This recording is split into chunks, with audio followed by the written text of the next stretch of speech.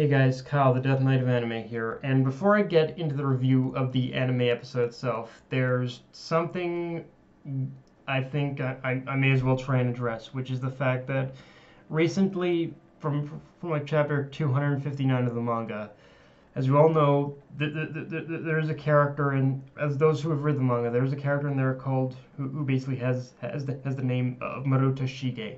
And apparently from there, the controversy blew up. A whole bit of controversy blew up because apparently the name Maruta was take apparently unknowingly. What Horikoshi had done is he had taken, apparently Horikoshi had taken the name Maruta from basically a program, from a program that had been going on in World War II, on a program of human experimentation on Japanese imperialist soldiers during World War II. That's kind of where it supposedly came from. And yeah, from there, like the whole internet, the whole world freaking blew up, and where Shonen Jump and Horikoshi himself had to issue an apology, and from there, obviously, the whole thing is just blown completely up, and I'm probably going to have a bit of an unpopular opinion on this one, but the one thing we really need to understand is that there is a vast cultural difference between those in the East and us in the West. Like the reason for like for the Japanese people and the Chinese people in order to be, because I think, yeah, this was even banned in China because of this.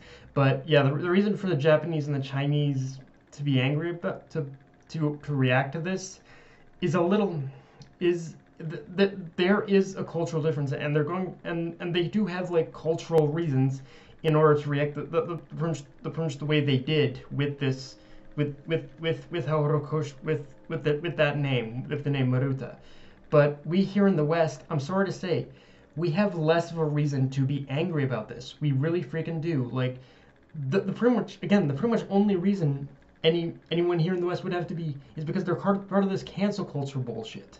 Whatever side you're on, but really, we don't know what happened during that time. We really don't. So, and in that sense, I guess you could say I have a little bit more sympathy for the way that pretty much Japan reacted over how we in the West have reacted. Like, honestly, I'm sorry to say, there is very little reason for us to get fucking. There is very little reason in order for us to get freaking, like, I guess, triggered by this. Like Japan has a lot more reasons in order to like really feel like a little bit has a little more reasons in order to feel a little bit uncomfortable with this than we do. That's just the case of it. So, but yeah, like I'm sorry, but that is kind of just the reality of it. Japan just has different cultural values than we do, and because of that, they're going to react. Their reaction to it is going to be vastly different than ours. So, yeah, sorry guys. I just needed to kind of get that out there because it did need to be addressed, and I know I was probably going to get people asking me about that. So, yeah, like I'm sorry, but I'm yes, in general, I'm just very more sympathetic towards Japan's reaction, Japan's side of things on this than I am here in the West. I really am. So, but yeah.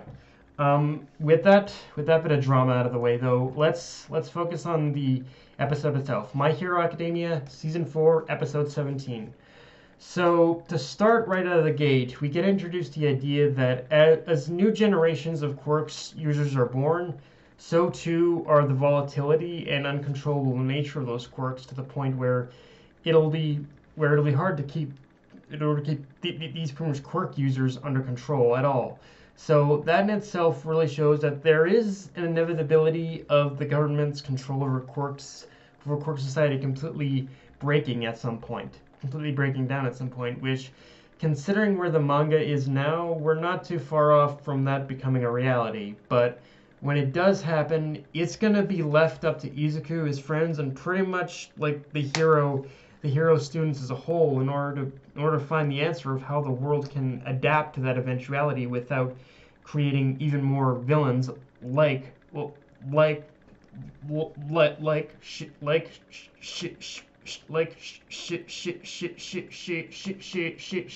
Iraqi.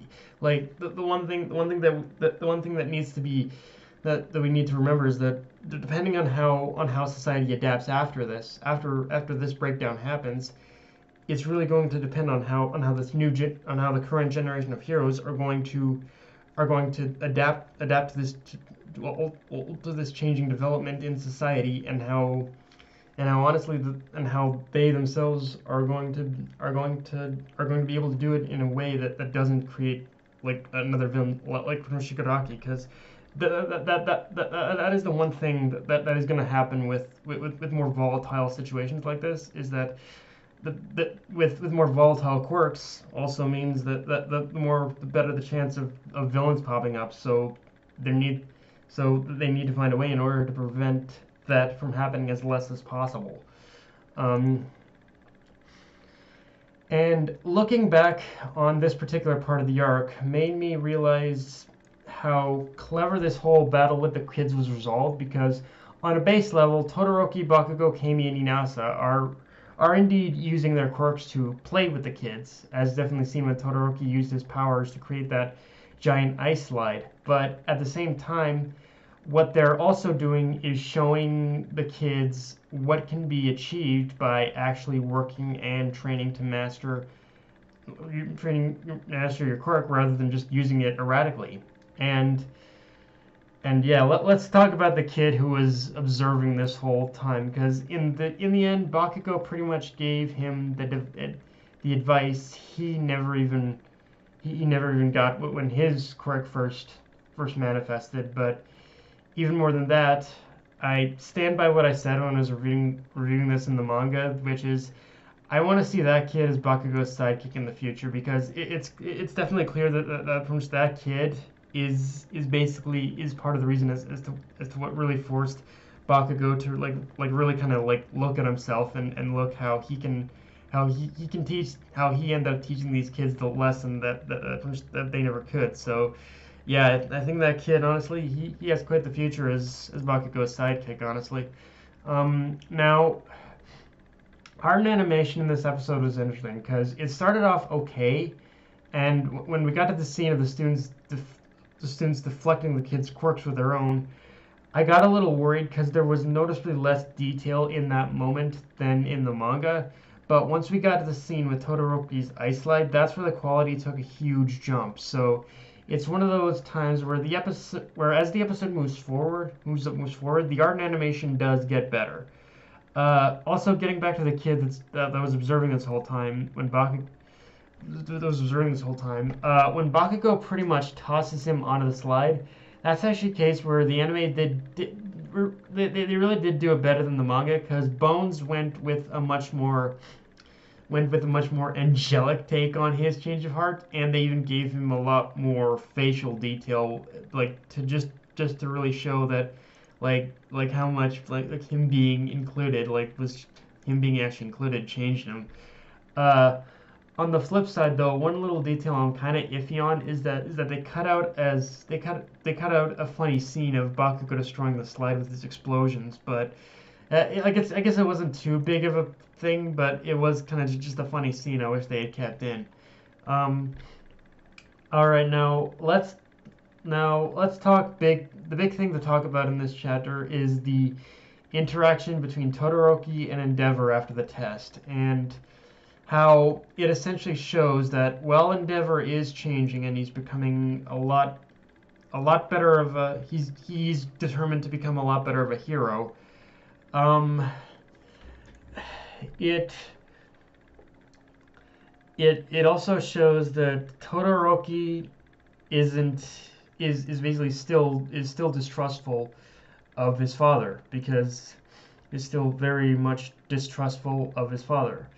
And honestly, the thing is, he might never, with Todoroki, he might never get to a point where he can even trust his father again at all. Because the thing to really take away from just that one little scene is that that starts what's going to be a continuous growing pattern of Endeavor's character development, but never never being able to cross this threshold with Todoroki. And where it goes from here, like, again, it's handled in a way that initially is going to seem a little rocky to some, depending on how you perceive it, but in the end, it's actually handled in a very realistic way.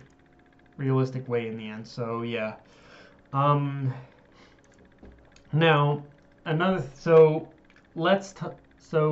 now another thing obviously is that is what happens after it cuts back to UA. And with that, let's talk about Aoyama, because when I first read that chapter with him spying on Izuku through the window, I immediately went in the mode of assuming he was the spy. And while I'm still kind of on that fence, we do also get a much deeper dive into who Aoyama is as a character. And a lot of what I'm about to say is stuff I've already said from reading the manga. But when you really look at Aoyama's admission of how his quirk really is nothing more than a handicap to him, it shows us that all his grandstanding is really a means to hide the pain that he actually suffers from using his navel laser. And he thought he was all alone in that. But when Izuku came along, he felt like he had found his kindred spirit. But when Izuku, but so and for the longest time he was happy because of that. But when Izuku started developing and mastering One for All, he felt alone and trapped again because unlike Izuku, there's nothing, if very little, he can do in order to actually control his quirk. And as he said, the belt itself is little more than a cast in order to contain his power. And the one thing I also stand by with this reveal is that if he's not the spy, then it very much sounds like a death flag being placed on him. But we'll have to see, because honestly, if now having said all that, I will say that pretty much with this episode, it was also nice to see how pretty much how despite how with Aoyama's admission, it also gave him like the clarity in order to know that, yeah, Izuku, he really doesn't care. He just wanted to be. He's just glad that Aoyama feels comfortable enough with opening up to him. So that in itself, it also creates a nice. It also alleviated his fears as well. And I will also say Aoyama eventually does kind of. Aoyama does eventually kind of really like get his. Aoyama, I think does, looking back on a certain chapter, I think Aoyama definitely does find like the route in order to go with developing his quirk, at least going off a certain chapter I recently read. But yeah, so it's going to be interesting to see where pretty much Aoyama goes from here for sure. But yeah, guys, that's my review. If you enjoyed the video, like, comment, subscribe. Follow me on Twitter, Facebook, and Crunchyroll. That might have been me. Signing off. Later, guys.